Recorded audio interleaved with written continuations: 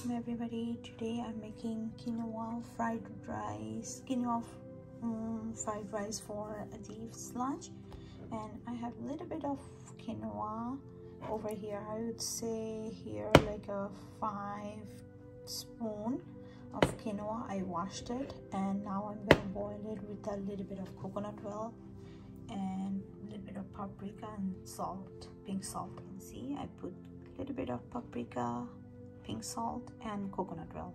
Now I'm gonna turn on my stove and just boil.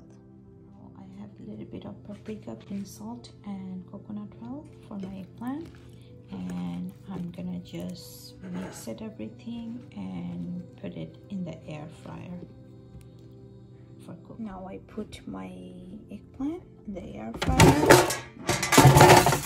Okay. Now 1 egg for the fried rice.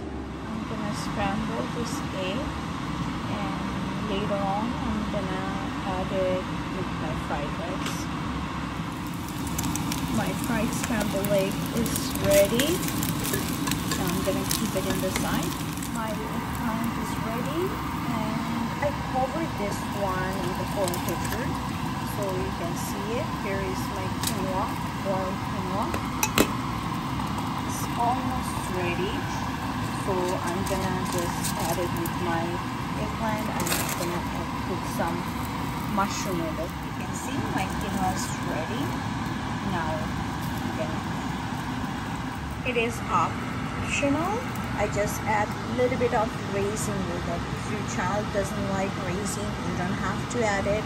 It's just optional. So I'm gonna just mix it with my quinoa, my raisin, and I'm gonna mix with vegetable. Okay, now I put my mushroom and quinoa and eggplant and my raisin in the fry pan, and a little bit of I'm gonna stir fry it. This step is also optional. I add a little bit of ketchup with it. If you don't like the ketchup, if your child don't like the ketchup, you don't need to. Just a little bit. I would say less than 1 teaspoon. Now I add my scrambled egg, and I think it's a good healthy diet and food. It has quinoa, which is high in iron. It has omega, which is the egg, and vegetable, which is mushroom and eggplant, and some raisin. And let's see. If you like it, let me know. My quinoa fried rice is ready. Now I'm gonna serve in the lunchbox. Now I serve it in the lunchbox. I'm gonna pack it.